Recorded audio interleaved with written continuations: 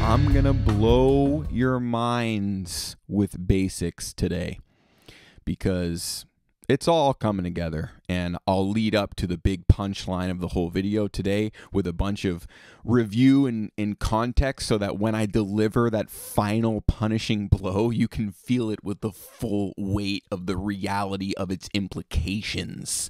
Okay, so, all right, dude, here we go, dude. Okay. So remember we talked about how when, March 2020 crashed, this is obviously the start of a massive, 5-wave move. Well, here's what's funny, and I think I actually did talk about this previously, but I'll just reiterate.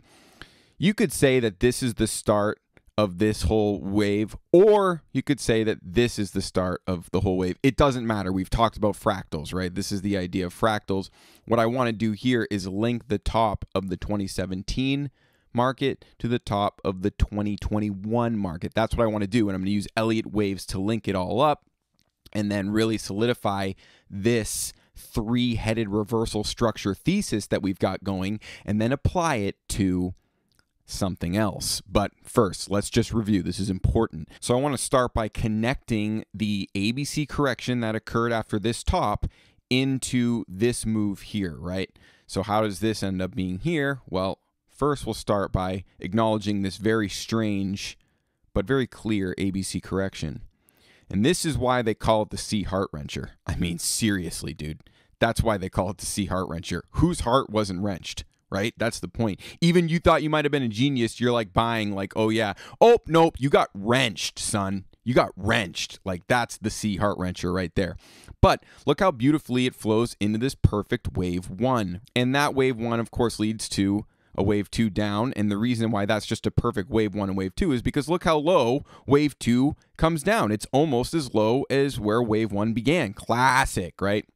And then that makes this very simple and straightforward because it's very easy to see that this is obviously a massive wave 3, right? That's why these little fractal things, they're all built into the 5s and the 3s and stuff. So it doesn't really matter as long as you can almost use that psychology, right? And this is why this is such an obvious wave 3. The psychology, this is a classic wave 3 psychology, massive, epic, euphoric run. And it's like the bulk, it's the meat of the big move, right? And then, of course, that leads into wave 4 down right here.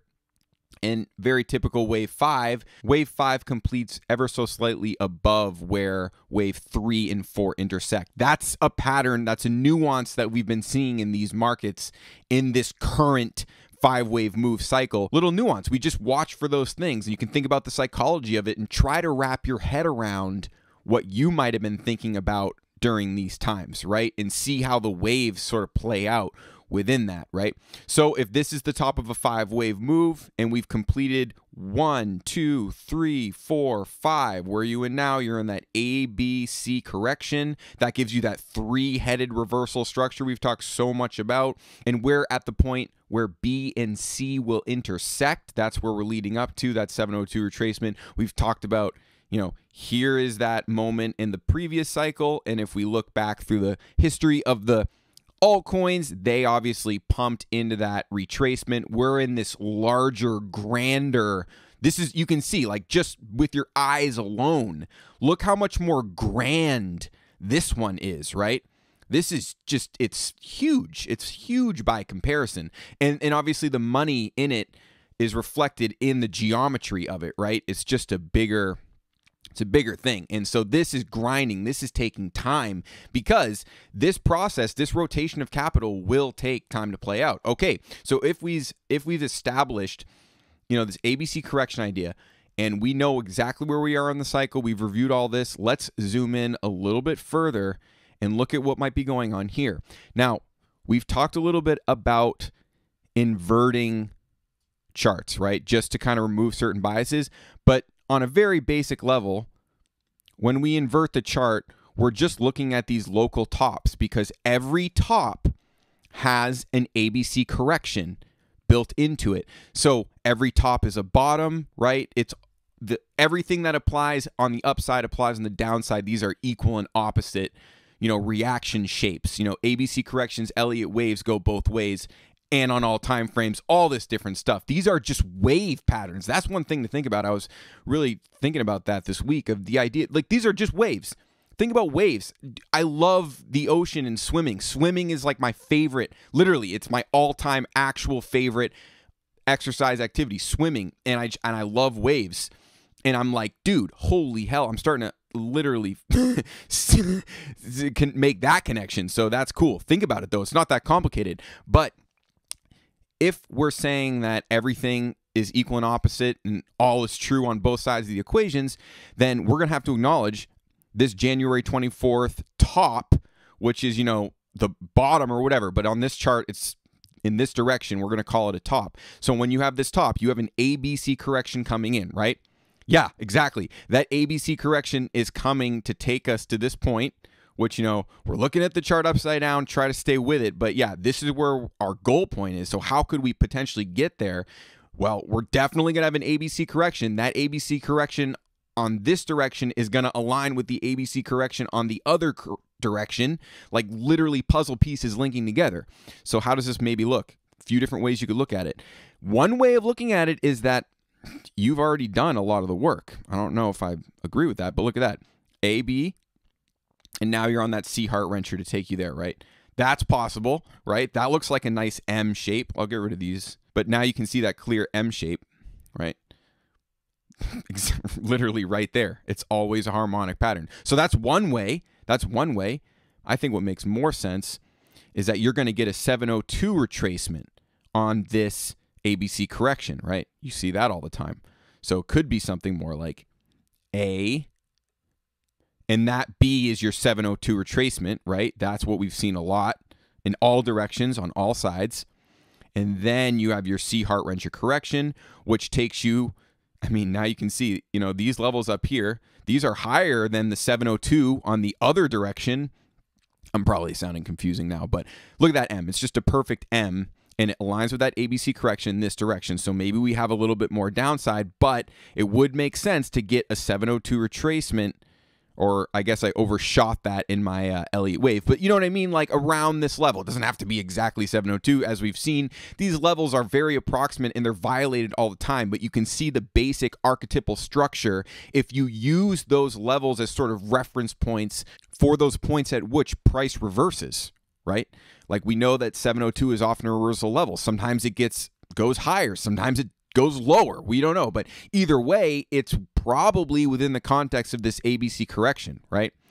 Okay, so now if we flip the chart back over, then it's just like, hello, basics, like, oh, a W, a bearish, like, oh, everything makes so much sense. I can't even believe it, right? It's just like, oh my God.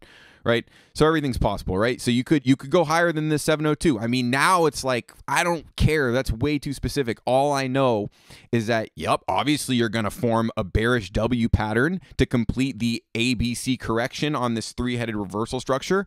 The W's go down. We're expecting a down move here. So as you can see, this inverted ABC correction is nothing more than, the B leg of our ABC correction, right? Just reiterating all the points. So it's so clear, right? Okay, right? So back to everything is hopefully making complete sense. There's clarity. You can see everything. So here's where it gets pretty crazy. Ooh. Anybody recognize that shape? Maybe if I flip it upside down. Looking at the Dow Jones right now. Anybody recognize that shape? Well, I see a giant head, and I see a left shoulder, and I see a right shoulder. Okay, how many times have we talked about the three-headed reversal structure? I just reiterated it on Bitcoin. Well, guess what? We've got an inverse one on the Dow Jones. On the stock market, the one that I keep saying is basically controlling where Bitcoin goes because all these assets are sort of following the Dow Jones. They're taking the free money out of the Dow Jones and putting it in other assets. Well, that sucker just made a massive reversal pattern on the most like standard classic self-fulfilling shape ever, right? And here's something to consider, though. I wouldn't necessarily say this structure is complete because, as we've talked about on all directions of everything, you're probably still looking for a 702 retracement on this. I'll just flip it back one more time to show you exactly what I mean. This guy's working its way probably, we don't know, probably to about that level, you know, of course, right? Because now I'm getting all my inverses unverted, but it's fine because this is, remember, this is a wave 1. I'm talking upside down, but this is a wave 1 right here. What does wave 2 do? It goes low. It comes almost as low as wave 1 began. So 702 is, you know, that's very realistically what's coming up in the cards here. And just look how perfect it would be. You know, basic ABC correction would look something like this, you know, A, B, C, right? And that's going to bring us, you know what I mean, how all these puzzle pieces lock together like that. So this B leg, you know, for this inverted wave count is definitely likely not completed because, now I'll just get rid of this. If I flip it back over, you can see that the left shoulder here is a fair bit lower than we are currently on this right shoulder. We may probably go lower than that, I would think. I don't know, though. You know what? You don't know. I'm just saying that because of wave 1, what a wave 1 is likely to do. Once we see that inverted head and shoulders pattern, I mean, it just really validates the whole wave count. And it's like, do we even need, how much more validation do we need? It's literally like, it's almost like, who wouldn't have seen that you're gonna have a head and shoulders reversal pattern? I mean, you literally did have it on the upside here as well, right? You had a left shoulder, a head, and a right shoulder. And remember my old chart, I'll just show it one more time. On the SPY, I literally drew that when it topped because that's what it was doing. Head and shoulder reversal. I drew that. You know, I mean, it wasn't exactly accurate, but it was just like, yeah, left shoulder, head, right shoulder. And then once you complete that right shoulder, you're starting wave 1 up. You got a wave 2 down, working its way down to get into a wave 3, right? That's what's going on here. And look how all of these indexes are basically forming a similar pattern, that head and shoulder structure, you know, like that's pretty self-fulfilling. I mean, talk about self-fulfilling. That's maybe one of the most obvious ones there is because you can see it with your naked eyes. You don't even need to think about Fibonacci and wave counts and stuff. You can just be like, oh, yep, we've seen that one before, right? But yeah, when you see that shape, I mean, it's just, it's on. It's what you would expect. It's really what you'd expect for a wave 1 and then a wave 2 down.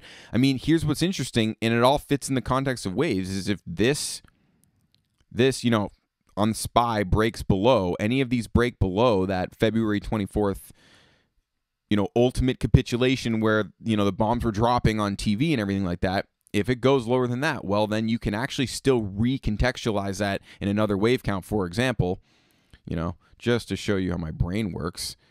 You know what I mean? Like, you could have one of these still before you hit that final wave to the upside. You know what I mean? And just to show you what I mean on the Dow Jones. But so, you know, it's just like all of these different patterns are still within that larger 5-wave pattern. So you can continue to find the different variations that might exist. Like, obviously this head and shoulders looks relatively, you know, convincing, promising. It's like a very, very clear structure that's been defined, but we can also, you know, just think about what would happen if that didn't play out like that, right? And kind of like consider both sides of the equation. Even if it didn't play out and you had an ABC correction that took you like that, and all of this was just the A leg when, you know, the bombs are dropping, right? This is still just the A leg. Then you hit up that B leg, and then you're going to be in a deeper C leg. That's all possible. And if that's the case, then, you know, make money and buy that, because that's going to change your life. Still, all of the theses are intact.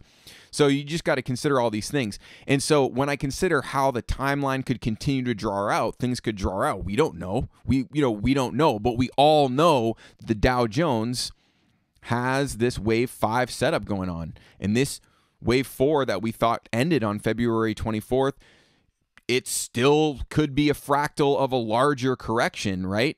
I'm getting like super dark on these patterns, but it's just like it's not dark for me. Like, I hope it's not scaring anybody. I'm just saying, like, any of these realities is possible, and you should be prepared for all of them. And the only thing of preparation is just buy more, right? Just keep buying all the way down. Commit to the thesis. No, the prices don't matter. Right? These shapes are just playing out on different levels, on different time frames, and we're trying to see them in real time. But it's like, that's why the fractal trip is so trippy, because, you could see an ABC correction, but that ABC correction might have to continue to spiral out in more fractals, right? So this idea. So what do? You just commit at all costs. You literally commit at all costs, and you're just going to keep buying all the way down. And that's why, check this out, perfect ZRX. I mean, yeah, I obviously should have sold all of it. I only sold a lot of it, but not all of it. But like 1618, look at how perfect this is. You start to see the M's forming, right? You see that M right there? See that M forming? You got a signal, right? Like, it's like, okay, this has got some bullish momentum, but that doesn't mean it's going to happen right away, because what happens after you get that M? Well, turns into a nice W, right? So you can expect, a little bit more. But that M is going to still play out at some point, and there you go, right? Like that's how a lot of these work. Basically, the bottom line is, if I'm prepared to buy indefinitely, if I'm prepared to buy all the way down, and I'm not ever going to change my thesis, well, then I have to play to my advantages and sell pumps like these, keep building that stack of USDC coins. Yes, we are looking for a massive pump here. We are looking for these prophecies to be fulfilled, and they will be fulfilled. These Fibonacci prophecies, they will be fulfilled. But we have to hedge on the side that fulfillment could take time. It won't necessarily look like it did in 2018, right? Where it just like pops off in like 3 daily candles, completes a cycle. It could do more of like this grinding uptrend thing. But look at this, like ZRX is showing us, it's showing us the way. It really is. It's showing us how these reversals come in. And it's not just ZRX. I mean, it's like also SNX. SNX, same super bullish reversals. So now I look at the altcoins. I'm like, yes, these are starting to move, son. These are reversing. Like, you're already way up on SNX if you committed. If you were committed on SNX, and when I say committed, you buy all the freaking way down, and you want to get every price level in here. You are committed. You are literally like, hell yeah, hell yeah. And I literally didn't sell any SNX here, and that might have been, I don't know, short-sighted, but it's because I'm literally looking for those 702 retracements to come in first. But when I zoom out on SNX, I literally just see an M. I just see a massive bullish M is what I see. And so I'm just not feeling like I need to take any SNX off the table at all, right? You know what I mean? But it's like literally also Filecoin. Look at this, so good. What do you see? You see that, right? That's the clearest, realest pattern. It does not get realer. That's an M. That's from the textbook on the weekly chart, on like the all-time chart of Filecoin, these setups. And I'm just saying, like, that's one variation. SNX is another variation. And you're starting to see things like ZRX pop out of these key ranges, pop above that 236 level. That's a key point to move above.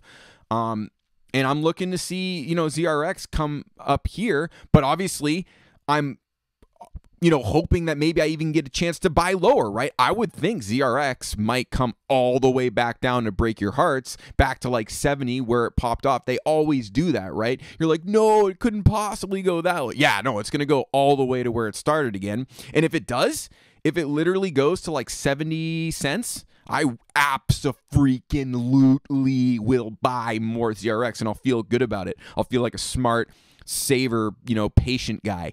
And if it doesn't, well, then I'll be glad that I did leave some on the table. But I am looking to take profits on pumps like this, because I think there potentially could be more buying opportunity, and I'll always leave some in the market until those prophecies are fulfilled. But you better believe when those Fibonacci prophecies are reached, I'm looking to take almost, basically 100% of my positions out. And until then, I will take profits on these like massive RSI pumps, right? When you're like, okay, yep, you're probably out of headroom. And then it aligns with the perfect 1.618. I mean, that's like, to me, I'm like, okay, that must be like a gift from the universe. Like, So in the same way that if it goes all the way back down to like 70, I'll be like, oh, another gift from the universe, So that's how that works. In the meantime, I'm out here hustling, dude. I'm teaching, dude. I'm trying to make some money because I'm trying to buy. I'm trying to take some profits. I'm trying to make the most of everything that I have and all my resources and stuff. And it's about art and being creative and applying your creativity to your money art. It goes without saying that I obviously think of all this money, crypto trading, all like my portfolios are art. They're just art pieces, and I use my creativity. I don't even, no one can tell you how to do it, right? You have to use your own vision and follow your own vision and preserve your art, right? That's the thing. Like, think about in music, like, if you're a musician, you have to preserve your art because you're probably not making a lot of money on it, right? Like, no one's paying you a lot, so you have to, get jobs and make money and do all this different stuff and, make sick crypto trades to pay for your music habit, right? You have to do the same. So do the same thing with your money art, right? If you need to preserve your portfolios, well, go get a job and do that. You know what I mean? So that's the thing. Like, I'm trying to hustle out here because I don't want to be taken out of my portfolios prematurely, but I will take a gift from the universe when I get one. Literally, because I committed to ZRX. I was buying ZRX all the way to these dark, scary levels. And so, hell yeah, I took some, profits, added to my USDC stack, because if I get chances to buy like heartbreaking levels, because I'm committed to this stuff, you better believe I'll do it. But here's the funny thing. These heartbreaking levels that happen, between, end of January into March, which happened all throughout the market, every freaking where, all the stuff, literally ran everything. If you were buying in those times, well, you might have just bought that reversal, right? So point is, we might be through a lot of the heartbreaking shit. You know what I mean? We might be through a lot of that. I don't know though. We don't know, but we're prepared for everything. But it does feel like everything's kind of coming together to complete that reversal that happened basically all through February into March. That was reflected on all the major indices, right? This massive ABC correction. I've got way too many lines on here. This ABC correction in that wave 4 down as a part of this larger cycle that goes all the way back to 2009, right? So yeah, it does seem like things are aligning here with this nice head and shoulders reversal. Also, it makes a lot of sense in every wave count variation that Bitcoin has bottomed. It's likely to be maybe in an ABC correction right now from this inverted top, right? It's an inverted top, aka a bottom. So it has an ABC correction that's also inverted. And that aligns with our B wave and our C wave coming together somewhere around this 702 at this approximate time. And so everything is good. And if there's time to buy more, right? Because look at this, maybe you have some more downside on a B wave, because what do we say? That B wave is likely to come down to that 702 level. That gives you downside, which aligns with maybe ZRX having some more downside, altcoins having some more downside. If we see that and we see some, heartbreaking moments where everyone thinks it's over and they're all quitting and they're throwing the towel and they think it's over and everything, if you see that, buy. Right? So that's what we're looking for. We're looking for everybody to be devastated. That's when you might be close to the bottom, and it's good to deploy some of your USDC coins that you were stacking when you were, selling your ZRX and all that kind of stuff. So, all right, you see the money art, you preserve your art, man. Your whole life is art. So preserve your life too, right?